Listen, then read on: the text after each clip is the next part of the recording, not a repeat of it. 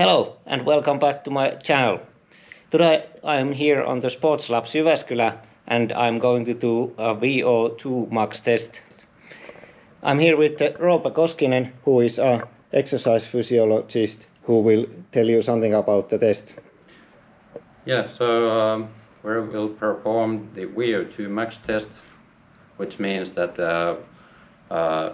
you will cycle with the cycle ergometer and power output will be increased every third minute, and we will follow the physiological responses to the increased power output, which means we are collecting heart rate, blood samples which we will analyze, and we will get the blood lactate accumulation, and also we will measure the ventilatory gases. And from that data we can get the overall metabolic profile for you, which means we can get your VO2MAX, maximal lactate reduction, and maximal power output, and also the threshold values, which will help you to make a better training program for you. Thank you for the intro. And the testing equipment looks like this.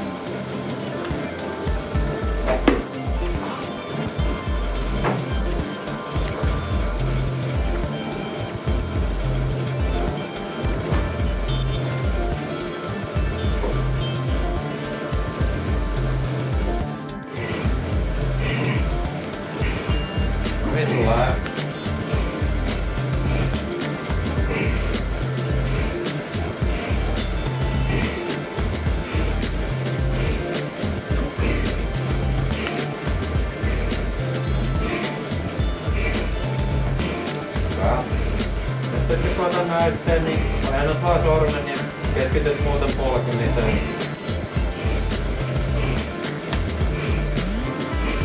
Taas herpaantuu sen kadenssin osalta nyt.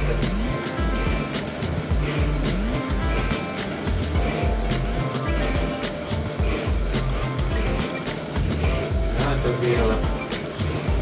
Hyvältä. Laittele vaan. Anna yhtään pereiksi. Selvää taisteluun. Hyvä. Tsemppaa. Vielä vaan, pysy. Taistele. Siinä. 24-0. Sitten jos hetken pystyt pitää maskia vielä. Kaikki ok? Joo. Hyvä.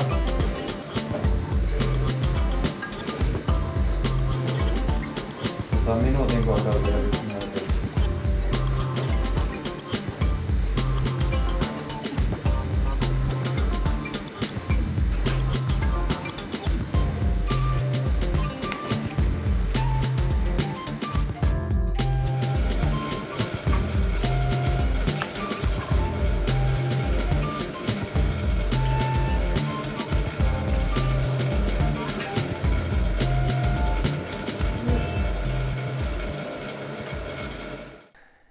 I have to say that the end of the test was not very comfortable. My first feeling after the test was disappointment because I couldn't read my maximum heart rate. The heart rate in the test was just 181 and my record on this spring is 195 on the bike. I got the detailed test results on the same evening. My VO2MAX value was 51.3 milliliters per kilogram per minute. That's quite good value if we compare it to average population. In fact, when we look at Schwarz-Tribolt fitness classification, it's excellent. But it's good to understand that if we are speaking of endurance athletes, the scale is something different, and my value was not so good on that scale. The VO2max value of endurance athletes could be somewhere between 65 to 80. The other finding were my aerobic and anaerobic thresholds. The aerobic threshold was 137 beats per minute and the VO value were there 29, which is about 55% of VO2 max value. The anaerobic threshold was 153 beats per minute and the VO2 value were there 36, and that's about 72% of VO2 max value.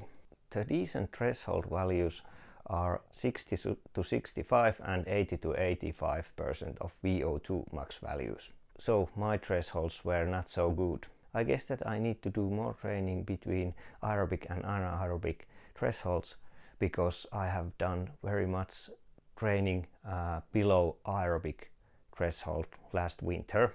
So now the initial reference test has been done and I know my VO2 max value and my thresholds. This helps me to set my trainings to correct heart rate zones. If I can keep my current motivation until next summer, I guess I'm going to take another test in about 10 months when I'm starting to plan next summer activities. Again, thank you for watching the video and please remember to subscribe to the channel if you haven't subscribed yet. And see you on the next video. Bye!